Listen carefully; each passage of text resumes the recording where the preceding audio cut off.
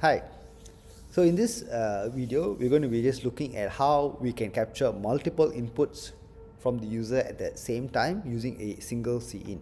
Okay, so here I have one letter and two numbers that I want the user to enter.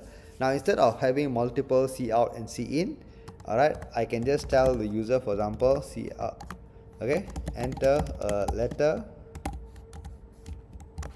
num1 and num2, something like this.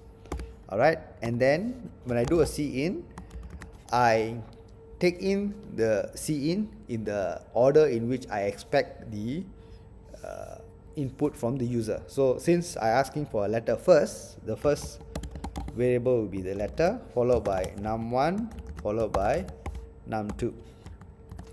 Alright, so just to confirm that we get everything in the correct sequence, we can do a printout over here and say that letter is letter here, cout of num1 will be num1, and finally cout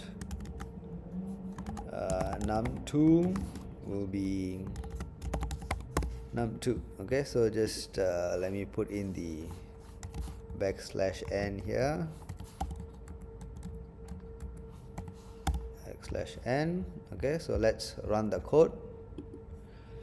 Okay, so I'm going to key in a letter A, followed by say 45 and 97.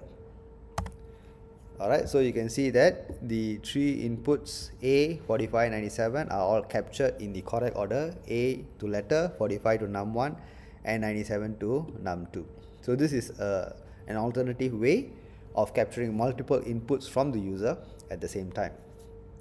Alright, so thank you for watching. I'll see you in my next video. Bye.